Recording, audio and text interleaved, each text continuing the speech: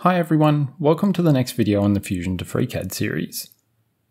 First I want to thank everyone who liked, subbed and commented on my other videos, especially the comments telling me that FreeCAD is garbage. I wouldn't have been able to come to that realization without your help. So thank you.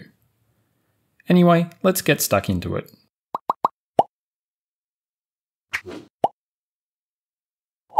As you probably guessed from the thumbnail, we're going to quickly model a companion cube from Portal. It's not just a representation of how out of date my pop culture references are, it's simple enough to be fast, but has enough detail for us to try out some new techniques. I'm not trying to show you the best way to model a companion cube, I'm trying to show you as many different ways you could model the cube in a 10-ish minute video. I've got a pretty good idea of what they look like, but if I go from memory, it's definitely not going to be exactly right. So let's import an image for us to use as a reference. In a new file, select the image workbench, click this button to create a new image on a plane in the 3D viewer. Select the image file, select the plane that you want to put it on, and there it is. If your image is a bit dark like mine is, that's because the plane that it's actually attached to has a default grey colour. You can select the image in the tree, right click and select Appearance or hit Ctrl D, and that will bring up the Appearance toolbox. Then you can just change the colour to white to give you the actual image colour. You can also bring up this appearance menu for basically anything else in the tree to change its colour, transparency, material, and a bunch of other things. You can also see the image properties in the Data and View tabs. If you need to reposition or scale the image, you can do that here, along with a bunch of other properties. I want the companion cube to be 120 by 120 millimeters. If the edges of the part went all the way to the edges of this image, I could just scale them here. I deliberately picked an image where this isn't the case just so I can show you the scale tool. I can select the image plane by clicking on it or selecting it in the tree and then click the scale button. Select 2 points on the image that you know the exact distance between. I'm going to go the edges of the inside of the cube, and then in this box type the distance that they are apart, which is 100 millimeters. Then hit enter. Now the image is correctly scaled to use as a reference. Now we have our reference in place, let's start modelling. Switch to the part design workbench and let's create a sketch on the XY plane. Now we have a sketch in place, we can actually see that the image isn't centered, so I can go back and adjust these values to get it closer to center.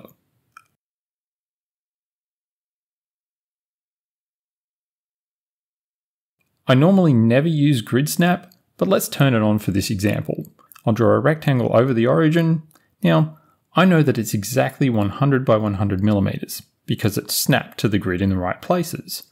So now I'm going to let you in on a little secret, and the FreeCAD police will definitely come after me for saying it, but contrary to every other FreeCAD video, forum post, tutorial, or anything, you don't need to do anything more to this sketch. I don't need to add constraints. I could just close it and keep on modeling. It is absolutely best practice to fully constrain sketches, both in FreeCAD and in Fusion, but if you're just trying to throw something together quickly, this sketch is absolutely fine. Now that I've said all of that, I am actually going to constrain this sketch. I'll make sure that the rectangle remains centered by using the Symmetry tool on these diagonal points, then make the width and height equal, and then set one of the lengths to 100 millimeters. Now we'll close the sketch, select pad, and to ensure that the box we make is centered around the origin, we can change the pad type from dimension to 2 dimensions. Now enter 50 millimeters for both dimensions and finish the pad. If we unhide the origin, we can see that the cube is centered. Why does this matter? Well, it doesn't really matter, but it's going to make something we do a bit later on a lot easier. I'll hide the origin again, and let's go to the next bit. To put some details on the side of the box, let's create a new sketch on the XY plane. Now I could have made this sketch directly on a face on the side of the cube, just like I did in the first video, but just like not fully constraining sketches, that's technically a FreeCAD no-no. Since this isn't going to be a model I'm expecting to go back and change later, it'd be fine if I sketched on a face, but this is a chance to show you some other FreeCAD bits. Anyway, our sketch is stuck in the middle of the cube, which is pretty annoying to sketch on, but you can click this button to toggle between full and selection view. Basically, it just hides everything that's in front of the thing that you're working on. Leaving the sketch in the middle also allows us to keep the reference image in view while we're sketching. I'll draw a circle in the center of the sketch. Let's give it a size. There's a radius constraint here, or you can click the little arrow on its bottom right and you can switch to a diameter constraint. I'll just use radius for this. It looks close enough to 25 millimeters, so let's make it that. Now close the sketch. To put this sketch where it actually needs to go, we can select the sketch, look in the Data tab, open Attachment property and then the Position property, and change Z to 50 millimeters. The sketch will now be sitting on the face of the cube, but isn't attached to the cube. Now we can pocket the sketch, 2 millimeters into the cube should do it, and click OK. I'm going to make another sketch in the same way to add the little slots in the cube's face. Yeah, I could have included this in the last sketch, but just be patient, you'll see why I'm doing it this way in a moment. Draw 4 rectangles around the origin, each starting from a point on the previous rectangle, then select the first and last points and add a coincident constraint. Select one long edge on each rectangle and make them equal, and then do the same with short edges. Set the length of a rectangle to 45 millimeters, and then the width of a rectangle to 2 millimeters.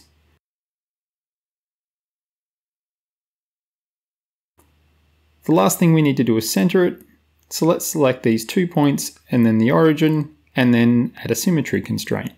For everyone who pitched a fit in the comments in the last video about FreeCAD not being able to handle intersecting geometry, this bit's for you. If we close our pad and try and pocket it, it's not going to work. You can see it just disappears, and if you try and complete it, you get a weird error message that probably doesn't make any sense to you. Open the sketch again, select the 4 inner edges of the rectangles, then click this button to switch them into construction geometry. This is exactly the same as reference geometry in Fusion360, and it's ignored by the solver when you're doing anything outside the sketch workbench. Close the sketch again. Now if we pocket the sketch, it works fine. Let's make it 2 millimeters just like the circle and click OK. Now, time for the reason why I did this with 2 sketches instead of just 1. See these extra faces here? It's probably one of the first things that anyone notices when they come to FreeCAD from Fusion. They're stupid, they're ugly, they're annoying, and they can break fillets and chamfers in complex models. To get rid of them, select the pocket and in the Data tab, change Refine from false to true. Depending on your setup, this might not automatically update. If this is the case, just hit F5 and it'll update. Rather than doing this all the time, you can just go to the Preferences menu, go to Part Design, and check these 3 boxes. This means everything from now on will have Refine turned on. This can make things happen a bit slower, so you can turn it on and off as you need it. Let's get back to the model. I'm not going to do this 5 more times. It's time to introduce you to the Multi-Transform tool. Select both of the pockets we just created and open the Multi-Transform tool. This tool lets you combine a bunch of patterns or arrays into a single operation. First right-click in this box, select Polar Pattern, change this to 4 copies, then in the Axis drop-down choose Select Reference.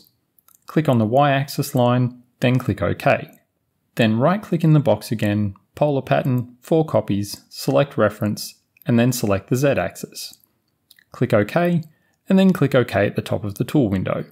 Now all of the faces should have both pockets. Our companion cube has some little, I guess you'd call them bumpers on the corners. We could model them directly onto the cube, but you already know how to do that, so we're going to do something a bit different. Let's make another body. I'll rename it Corner Bumper, and then create a sketch on the XY plane.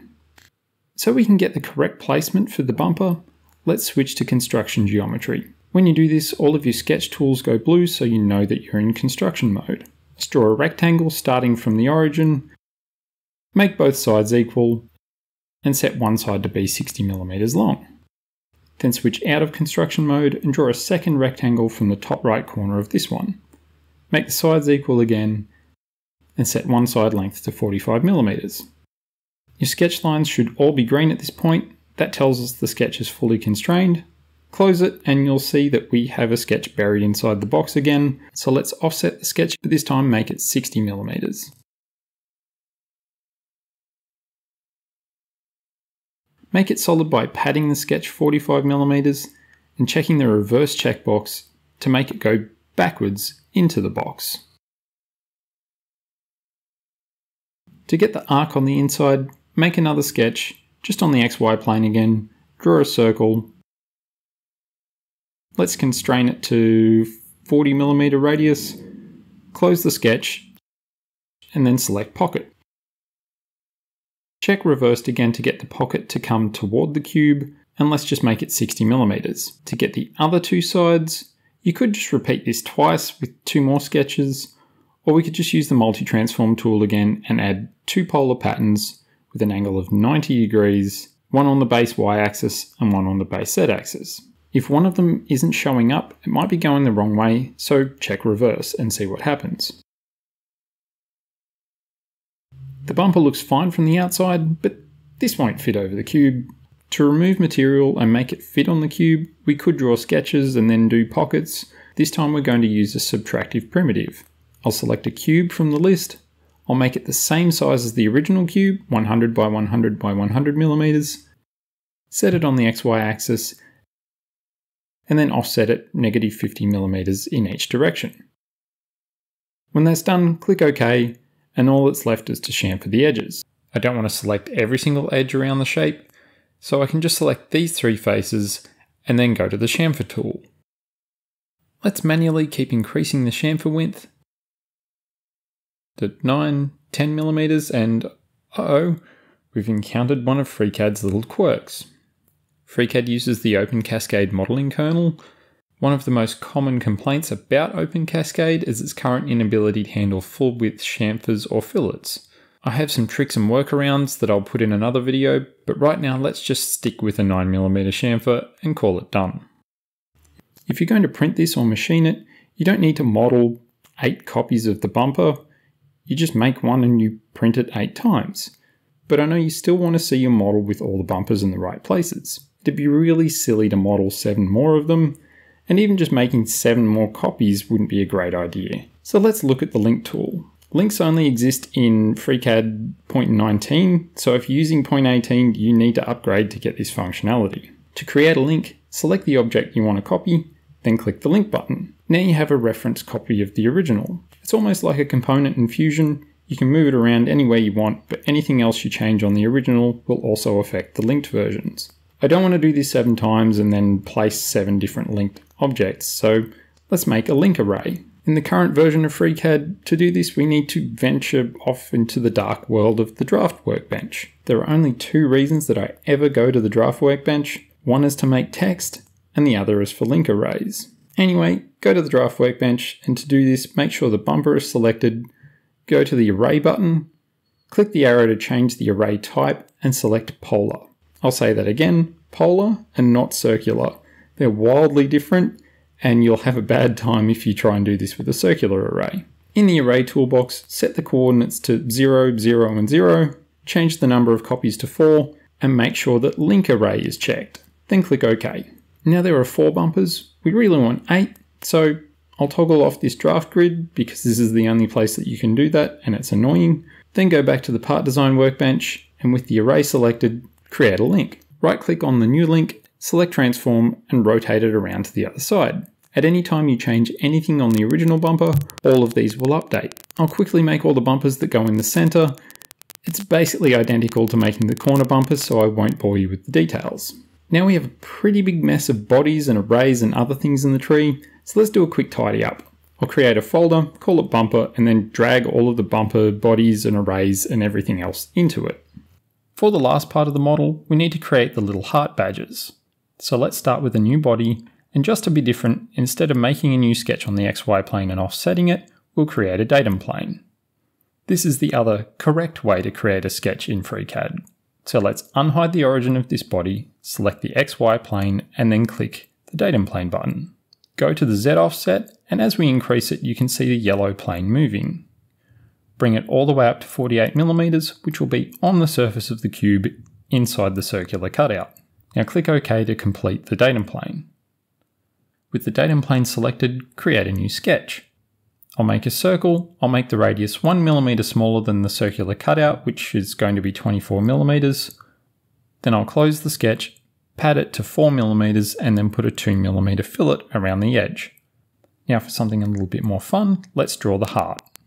I've offset another sketch so it sits on the front of the badge. I'll select the spline tool and draw one side of the heart. Once all the points are down, right click to finish the spline. You can drag your control points around to get the shape that you want, and instead of drawing the other half, we can just select the spline, select the center line, and click the mirror button. You might have to dig around a little bit to find this toolbar if you have a small screen. Now remember, this spline is a copy. It's not linked to the original, so if you go back and tweak the control points for the original spline, it doesn't update, but you can just delete the copy and create a new one.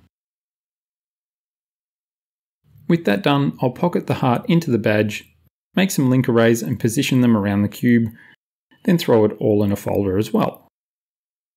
The cube looks pretty boring all grey, so let's fix that by selecting a body and going to the appearance menu, either right clicking and going appearance or Ctrl D.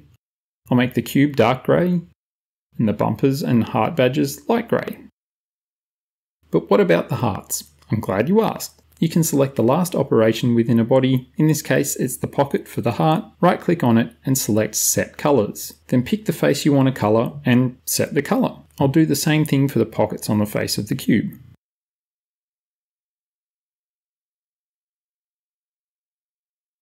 Now the cube looks the part, but what about exporting it for printing? If you select a body in the tree and hit Ctrl E, you'll get an export dialog. Pick whatever file type you want. I'll make an STL file and save it. The default mesh export is pretty coarse. If you want a higher quality mesh or you just want more control over the settings, you can use the Mesh Design workbench. Select the part you want to make a mesh copy of, and then click the Tessellate Shape button. The default settings also create a pretty coarse mesh, so I normally just change the surface deviation to 0.01mm. Click OK, and then you have a mesh copy of the body. Use Ctrl E to export this mesh, and it's ready for your slicing software. Remember to like and subscribe if you want to see more FreeCAD content, and don't forget to contribute or donate to FreeCAD if you can. The links are in the description below. Thanks everyone for watching, and I'll see you next time.